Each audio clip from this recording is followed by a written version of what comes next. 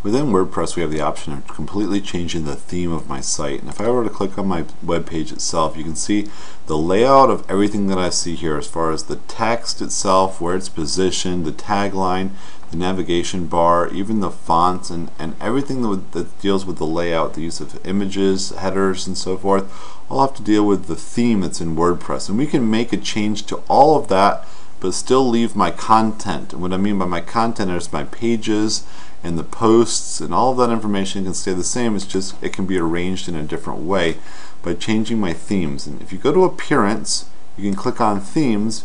You'll see a list of the themes that are available. Now by default, we're using the 2010 theme, which is a very nice customizable theme, meaning we can change, if you look here under my appearance, we can change the header image, which is the big bold image that I've got here, the backgrounds and so forth. The 2010 is not the most current one. In 2011, we've got an option called 2011, which ends up being a really good theme as well. It's very customizable, and we could do something like a search for them. In WordPress.com, they give us a couple options here. They actually list a whole lot of the themes that are available. Some of them are free and some of them are paid for, so you have to go through and kind of look to see which one's which. But a lot of these themes will completely change the way your website looks. And if I'm looking through here, just to kind of point out a couple of them here, like some of these will have different layouts as far as how many columns. This one looks like it's got my navigations all on the left hand side, and I've got two different columns on the right hand side. So you kind of have to go through these and just look around and see which one you might want to try for your website.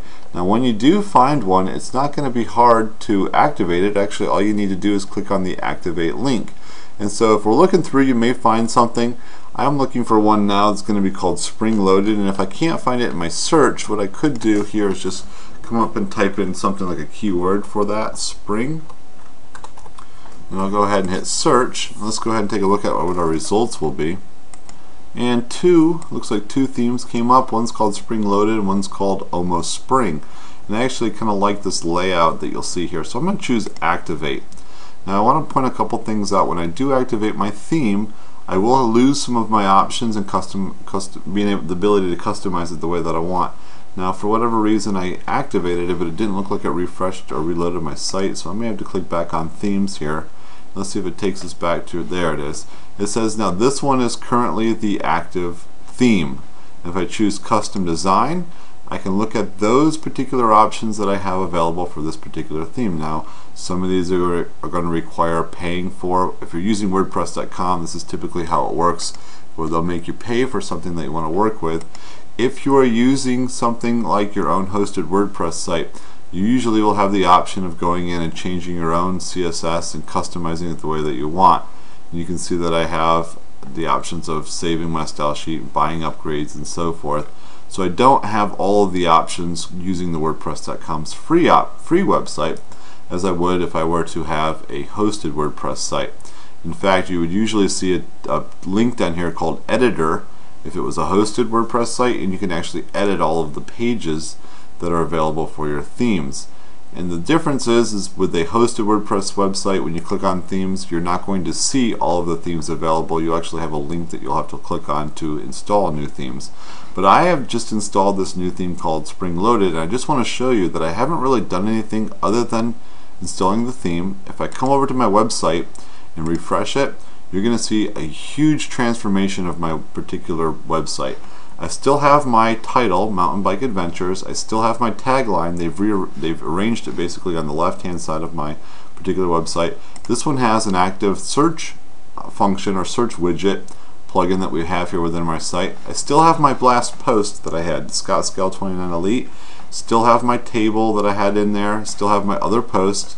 If you'll notice, it actually had a function where it pulled out the date, and it actually made this cool little thing here on the left hand side that's got the date of when this was posted for me, and they've basically created a graphic for that site. I still have all of that information, the widgets that I have here on the right side. This was default.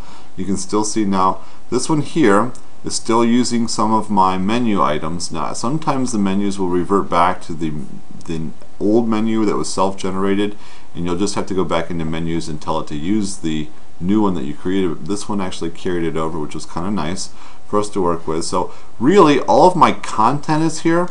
The only thing that's different And let's click on Contact Us, and you'll see that the Contact Us is here.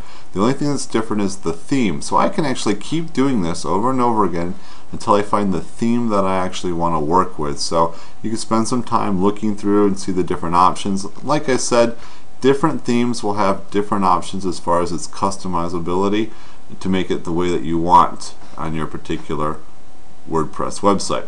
So this is the video on themes, and I'm going to encourage you to go out there and find a theme that you really want to use and work with.